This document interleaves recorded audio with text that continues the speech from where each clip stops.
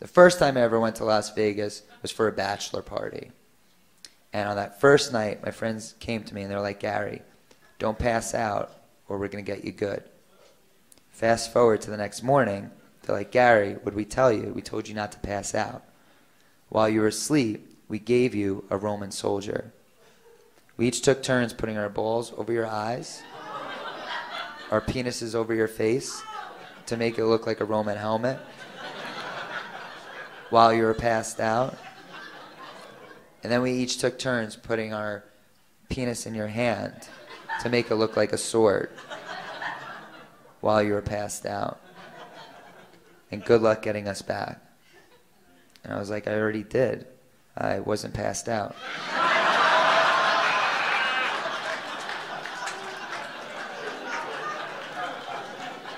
The joke's on you guys.